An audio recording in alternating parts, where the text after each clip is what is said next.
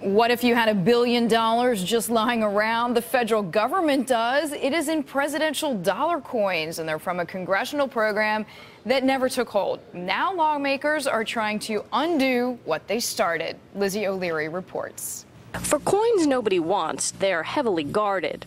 Deep in a basement vault in the Federal Reserve in Baltimore, through an airlock behind steel cages. Washington, Lincoln, millions in presidential dollar coins.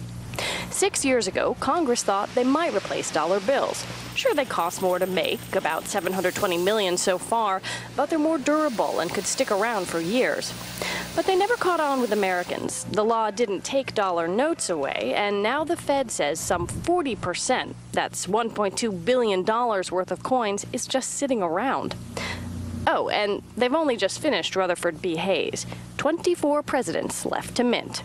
It's not just presidential coins sitting in the vaults. The law mandated that for every 3 presidents minted, there had to be 1 gold Sacagawea coin as well, and they're mixed in with all of the nation's former leaders. Sacagawea was his idea back when he represented North Dakota. Sacagawea, this is a beautiful coin. People didn't use it, didn't like it. Putting old presidents on there doesn't matter. He now agrees with the Congresswoman trying to kill the whole thing. We've done it.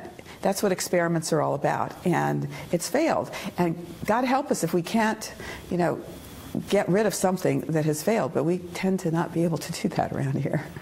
With all the wrangling over the debt, Spear doesn't know when her bill might get a vote. But if it passes, it could maybe trim $1 billion from Washington's bottom line.